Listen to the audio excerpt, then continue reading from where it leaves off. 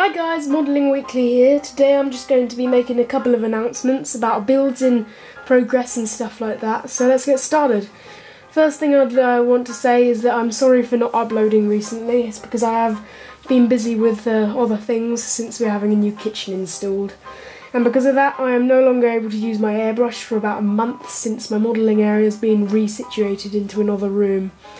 And I know you guys would be bored if you don't get even a little bit of viewing on my channel. So, to solve this problem, I'm going to be building the Airfix 1:76 Churchill Mark 7 tank. Here it is. I'll do the painting in Humbrol enamel, which makes it easier to do.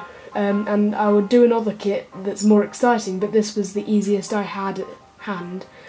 This of course means that the Dogfight Doubles project is on hold. But if you want a sneak peek of how it's going, then you can take a look at my newly created Instagram page. The link will be at the end of the video and in the description. Oh, and one more thing. I wanted to say that the upcoming models include the B-17G Flying Fortress and the Percival Jet Provost, both from Airfix new toolings. So I look forward to those in the future videos. Well, that's about it for today, so don't forget to keep an eye out for the Churchill, and I hope you look forward to it. So, bye guys!